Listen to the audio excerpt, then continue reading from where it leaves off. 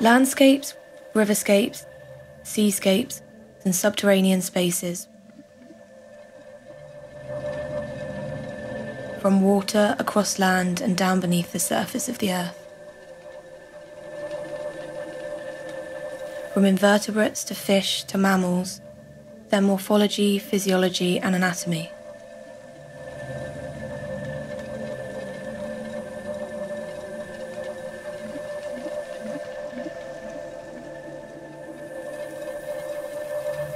Researchers in botany covered an extensive range of flora, particularly either plants local to the Bristol area or where research into a plant could be used for agricultural purposes.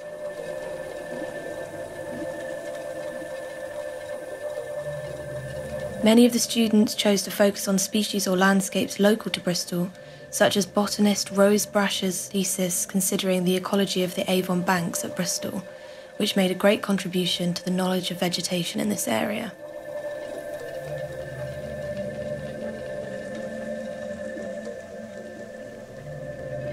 Yet their contributions were not limited to university research communities.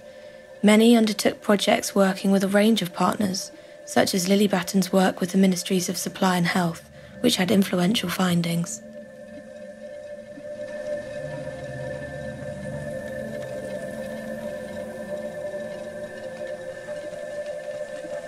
There was a strong desire to pass on knowledge and involve others in research about the more than human world, such as Frederick Stretton Wallace's work in adult education and work with the Bristol Museum to preserve natural heritage, Rose Brasher's student handbooks on ecology, Lily Batten's extensive work on seaweeds, and Leo Palmer's endeavours to record and proliferate speleological knowledge.